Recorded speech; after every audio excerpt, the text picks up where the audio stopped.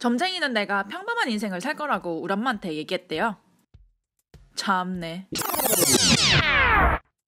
그래서 안 그러려고.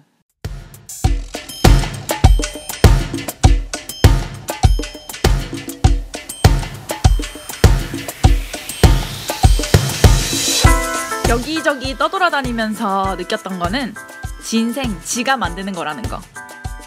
그리고 내가 물을 정말 좋아하는 사람이라는 거. 해보지 않으면 모르는 것들이 너무 많으니까 해보고 싶은 건 다 해보려고. 내 심장을 뛰게 만드는 곳을 걸어 가다 보면 나라는 사람을 언젠간 발견할 수 있지 않을까?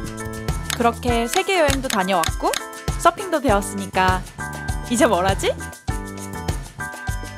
어렸을 때부터 힐리스 엄청 타보고 싶었거든요. 하고 싶은 일, 그 당연한 일을 합니다.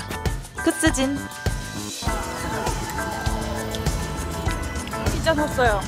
근데 16페소짜리인데 지난번에 먹었던 거. 물을 사.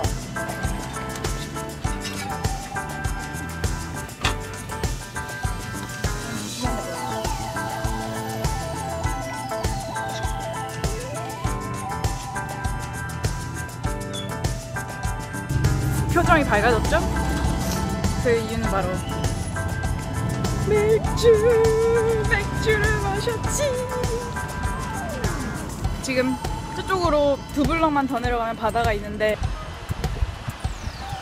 바다는 가볼 생각도 안 하고 맥주와 피자로 행복한 여행자입니다.